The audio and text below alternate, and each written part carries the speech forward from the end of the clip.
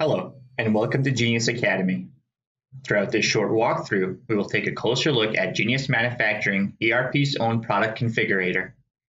Product Configurators can add great value to our sales team by guiding customers in making the right purchasing decisions with available options for a given product. Not only can it speed up the sales process, but it will also increase the collaboration between your sales and engineering team by decreasing engineering design time. Now let's take a closer look at this process by creating a quote with our Product Configurator. Let's open up the Quotes module. From here, we will be able to create a new quote document by selecting our customer. Once you've selected your customer, we will now take a look at our example by choosing an enclosed trailer. Let's add this enclosed trailer to our quote.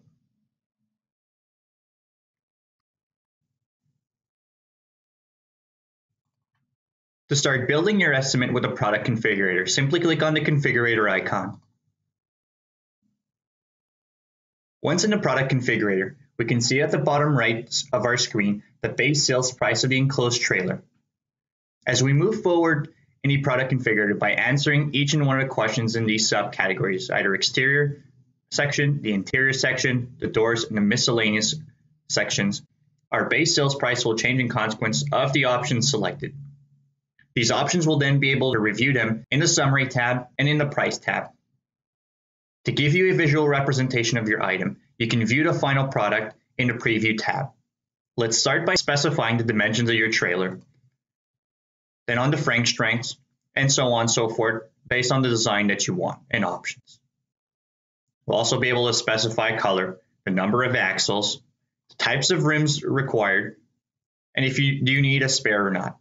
All these questions can be configured and custom to your own needs. Let's go to the interior section. You can specify your wall panels, the type of material, additional information required for the interior, and the type of finishing for your roof. Going to the door section now, you can specify the ramp model, the locking system, and also the location of your door. On the miscellaneous section, we can specify different types of accessories required in your bill of material. Also, you can specify a required date for your customer's delivery date. As you can see on the right-hand side, we do have a visual representation of what your final product would look like. On the Summary tab, we can see a detailed summary of your bill of material and also the impact on price for each and one of the options selected. Once completed, hit the Save button. Finally, you'll be able to see the final sales price of your product. To review the estimate from your quote, simply click the estimate header. From here, you will be able to see the bill of material and operations required in order to build this item. As you can see, the bill of material for the enclosed trailer was generated based on a set of options selected. Using the Product Configurator greatly helps your sales team choose the proper configurations available for your product in order to avoid costly mistakes and decrease engineering design times by generating a partial or full bill of material. If you'd like to know more about our product, press the Request a Demo button on your screen or contact us by email or phone. We hope this video was helpful. If you have any questions, feel free to leave a comment below, and please don't forget to subscribe to our channel to stay up to date with our products.